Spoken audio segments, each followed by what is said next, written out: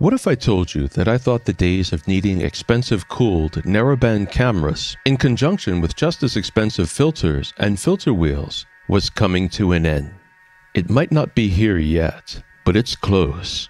And while I know this statement will raise the hackles of some astrophotographers, the proof is in the quality of the images we are now able to capture with inexpensive one-shot color cameras, planetary cameras even.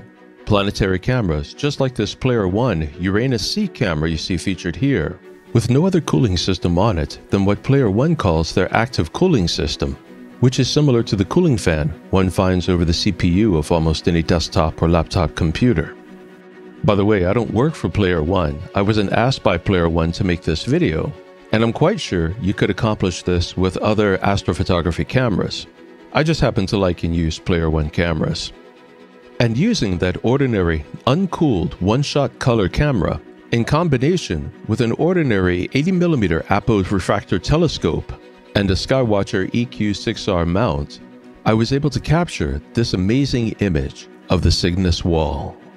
No narrowband filters, no expensive cooled monochrome camera that often costs as much as a good mount, just a good planetary camera, a duoband filter, and a little skill with editing images. It wasn't difficult, but you might need some software that you don't already have, and overall I'm going to show you how to create such images for yourself.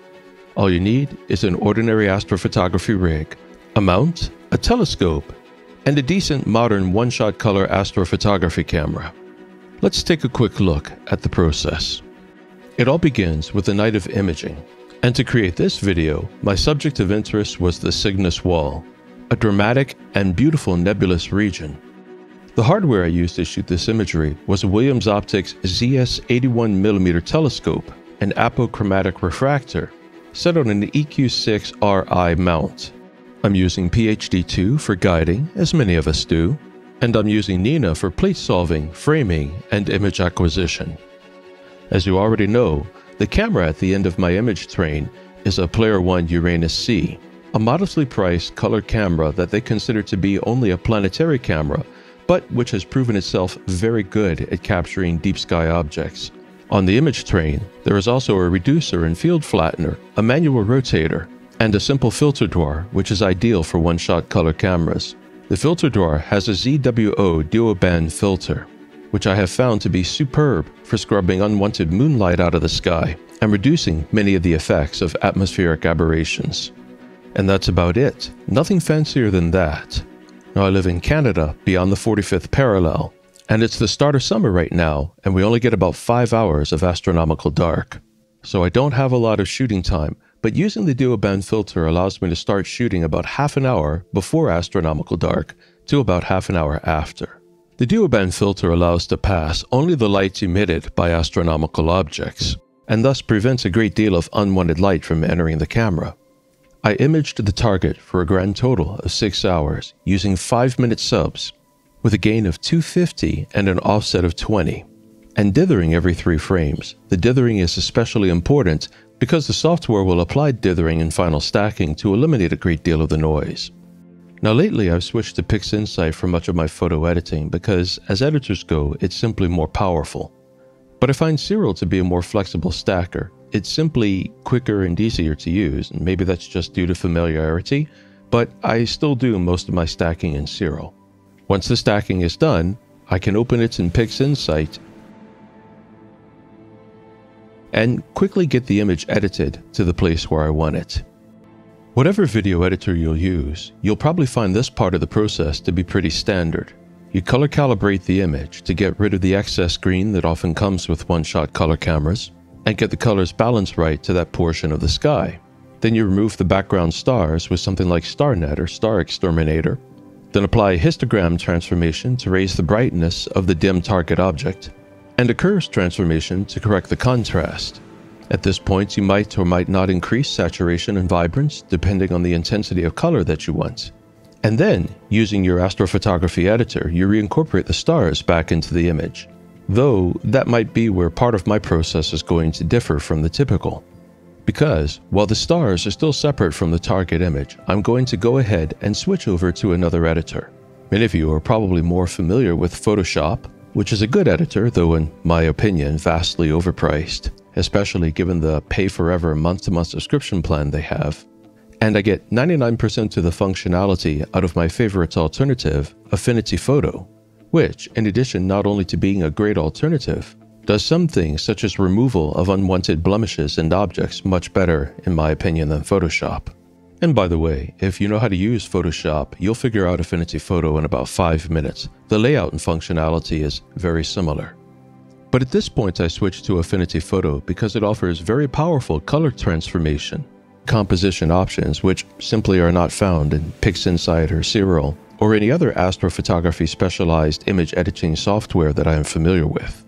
And we can apply its powerful image editing capabilities to transform this lovely but otherwise ordinary photo of the Cygnus wall into something extraordinary, something we might see with narrowband photography only. So Affinity Photo works in layers, and I'm going to start off by duplicating 3 layers, and the original image, which is in the original layer, I'm going to uncheck it and leave it locked, so it is never transformed by the editing process. In this way, we can conduct non-destructive editing on the image, experiment, and get the image just like we want it. Now, in a nutshell, what I'm going to do is divide this image up into 3 layers. The dark region will be 1 layer. It is filled with dark stardust and stars. And there, I'm going to emphasize darkness by increasing contrast. The mid layer is the diffuse gas roughly from the right center of the image, working its way all the way to the left. And that region of the image, I'm simply going to transform into a bluish hue by selecting its color range and selectively changing its color to a preferred blue. This will help contrast the gorgeous and dramatic cloud structure within the Cygnus wall itself, which is in the lower third left to the lower third right of the image. So in the end, I end up with 3 layers, a red layer, a blue layer, and a layer that represents contrast and luminance. I'm going to uncheck the contrast and luminance layer so it is not affected by the next step, and then simply erase the blue layer from the red layer where I don't want the blue to show up. This leaves the red layer to portray the Cygnus wall, and the blue layer to show the background color. Then I check back in the contrast/luminance layer, and voila, we have this. And when we have the final image composited like we want, we add back in our star layer, and here we have the finished image. And while not true narrowband, the quality is very similar. If you were a pixel peeper, you could find some problems with it. In particular, the detail is not quite as fine as you would get with a monochrome camera, but it's close. And as sensors become more and more powerful, having more and more megapixels, that difference is going to become less and less noticeable. Technologically, we are so close to that place right now that the difference between what can be captured with a one-shot color camera and a far more expensive cold monochrome camera complete with a filter wheel and filter set is almost negligible. Now at this point, some persons are probably saying, well, you photoshopped that image, you changed the colors. We need to stop and talk for a moment about what colors actually are. See, the simple reality is there is no such thing as colors. Color is a value that our minds assign to certain frequencies of light so that we can perceive them as different from other frequencies of light. Low frequency light is perceived in the reddish bands. High frequencies of light are perceived in the bluish bands. All the other colors that we see are somewhere in between. But the colors themselves are simply perceptions. They don't actually exist.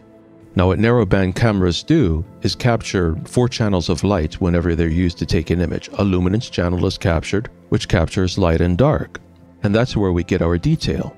And then the color channels are captured using filters. Red, green, or blue filters to capture those frequencies of light, or narrowband filters, which also capture red, green, and blue, just with very narrow specific frequencies of light, such as H2 filters, which capture the light emitted by ions within emission nebulae.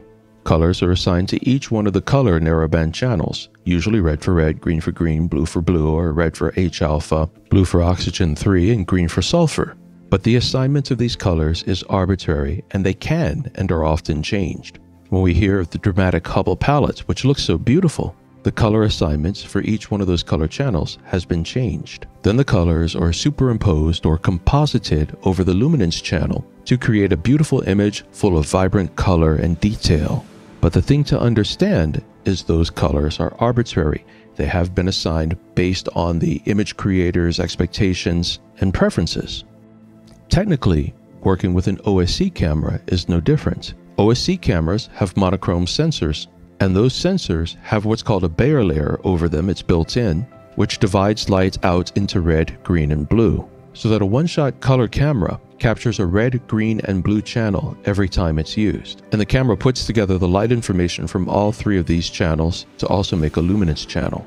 And what I've done in the image above is simply reworked the colors from each one of those channels to emulate what one might see with a narrowband camera. As I'm assigning color based on my preferences, it's just as valid. The image that you're seeing is the real image. It's not made up. It's not photoshopped. I've simply assigned, based on my preferences, different color values to different regions of the frame. Now, cooled cameras are also very expensive due to the cooling units. The cooling units are specifically meant to cool the sensors of the camera, and we're not going to get too deep into the technical details at this time. But cooling the sensors is a way of preventing the buildup of noise. However, modern cameras are pretty resistant to noise. In fact, I've been using the Player One Uranus C for about a year now. And the biggest problem I have, the only real problem, is dust accumulating on the lens of the telescope. I live in a very rural area, and the air, especially in spring, is rich with pollen. So from about the time it warms in spring to mid-June, about once a week, I have to carefully clean the telescope lens. As far as noise, it's absolutely minimal, regardless of the fact that this is an uncooled camera. And the only thing that I really use to minimize the impact of noise and the appearance of a little bit of dust on the telescope lens is, in the mornings, I shoot some calibration frames. In particular, I shoot only flats and dark flats. And quite frankly, that's enough. Partly because these modern cameras are very, very good at eliminating their own noise problems, including things like amp glow. And whatever noise does manage to get through is easily removed in the process of photo editing. Now, I think astrophotographers have a tendency to say, well, you need to get the actual original image to be perfect. If you do it in photo editing, it's invalid. At least I see that kind of attitude on many of the boards that I frequent. But realistically, it's just as good and just as valid to use electronic editing. I mean, this whole process, when you think about it, is electronic. We're using electronic sensors to capture and gather light. We're using software to assign that light to certain chrominance and luminosity and contrast and dynamic range values. And it's perfectly valid to remove noise and other unwanted artifacts through editing. So I'm not saying that if you have a monochrome cooled camera and a nice filter set, you should toss it in the garbage. What I am saying is that if you've been wanting to get into astrophotography, but you are intimidated by the cost, and I got to tell you, I was intimidated myself for a long time by the cost. I'd look at the cost of a mount here in Canada. A decent mount was $2,600. That's not pocket change. And the cost of a decent refractor was $1,000, also not pocket change. And then on top of that, the cost of a decent cooled camera is another $1,500 to $2,000. And yet easily another $1,000 on a filter wheel and filters, and twice that if you get good ones. The whole cost of this was incredible. Well, for those of you who are intimidated by the cost, what I'm saying is that right now, with the technology where it stands, right now, you can take absolutely gorgeous images, 95% or better, as good as images shot with a cooled monochrome camera with a filter wheel. With a $400 color camera with nothing but an active cooling unit, like a little fan behind it. And by the way, I barely ever use that active cooling unit, only on the hottest nights of summer. In fact, another YouTuber who goes by the name Lucamatico has a video where he was shooting on a night of 30 degrees Celsius in the UK, and his Uranus C performed just fine. So get out there, discover the sky, learn its story, and have fun. Money is still a bit of a barrier to entering astrophotography, but at least you don't have to break the bank anymore on a cooled monochrome camera with filters. A decent planetary OSC, a modern camera that resists amp glow and noise, will do just fine. You should invest in a dual or triple band filter for best results. And you'll need to invest a little time and money in getting the processing software and learning how to use it. But modern technology has made the overall cost of getting into astrophotography much lower.